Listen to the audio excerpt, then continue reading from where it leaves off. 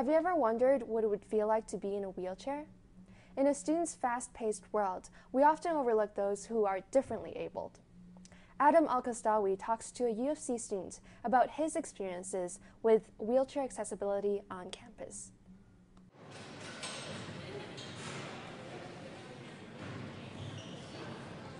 Imagine a world where your surroundings were not tailored to your well-being, and no one seems to be paying attention. Wheelchair accessibility at the University of Calgary is a work in progress. Michael is a student in his second year at the U of C. He describes the obstacles he needs to deal with while getting around campus. The hallways get too busy, and it makes it difficult for me to drive my power wheelchair. With all the people, the doors can be a problem as well. Automatic doors seem to only stay open for 2 seconds before they close on me, and lifts break down on me. Each wheelchair student have their specific needs. With Michael, an automatic door isn't one that opens with a click of a button. He's dependent on someone else to open the door for him. An environment where everything seems to be moving so fast. Naturally, Michael will need his voice to be heard. Doors need to automatically open without pushing a button.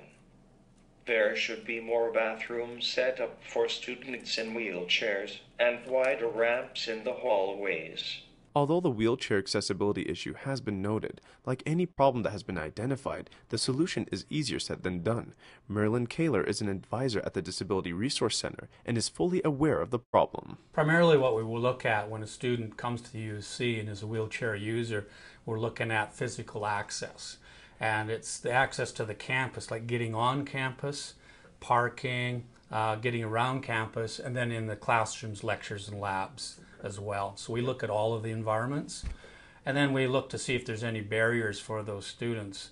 And then we'll talk to the various departments or faculties that are involved that we might need to look at to modify that. It's slowly moving and progressing forward. We look at retrofitting. It's not going to happen overnight because of lack of funds. So we look at where can we get the biggest bang for the buck this year that's going to have the biggest impact on the students that need access. Kaler deals with wheelchair students on a day-to-day basis. When talking long-term goals, Kaler believes it's only a matter of time until all issues concerning wheelchair accessibility for students will be met. Until then, students such as Michael will still need someone to help him navigate the campus. For NUTV, I'm Adam Elkestawi.